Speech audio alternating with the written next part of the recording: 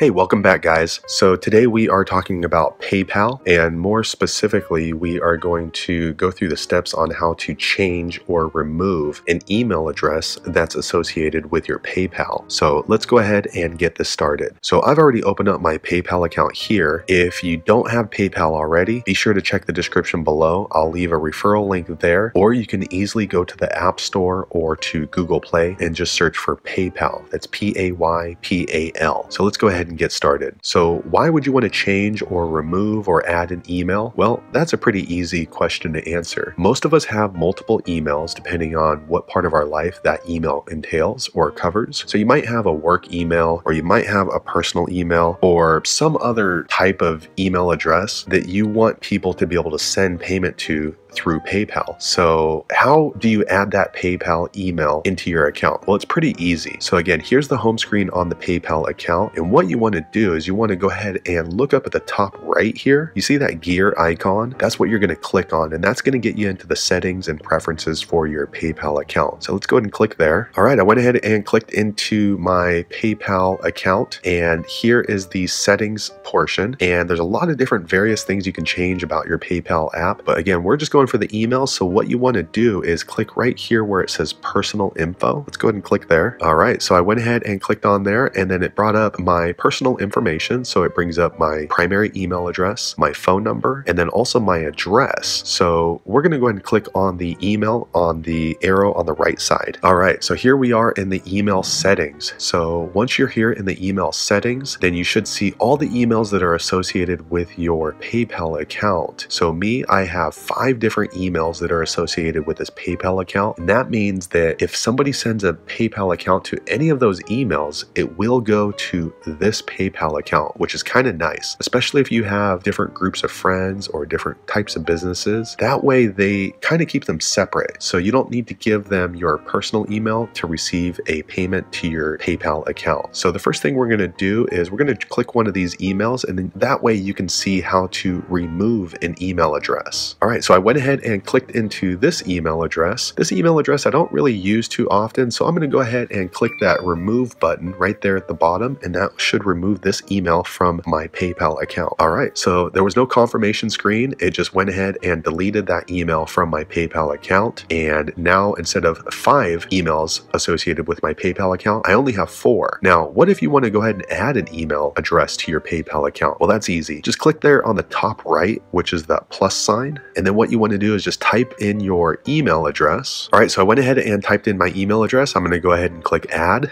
and this confirmation screen popped up. That means that they went ahead and sent an email to that email address, so that way I can confirm that that email address is mine. So I'm going to go ahead and click OK. All right, so there you have it. I now have 5 email addresses located inside of my PayPal account. Now the last email address, it says unconfirmed. So what I'm going to have to do is I will have to go to that email address, click on the link that's associated in that email, and then that way the email is confirmed and it's then a part of my PayPal account. So there you have it. That is how you can change, update, or delete an email address that's associated with your PayPal account. So hopefully you found that video useful. If so, click thumbs up, and I hope to see you on the next video. Thanks for watching.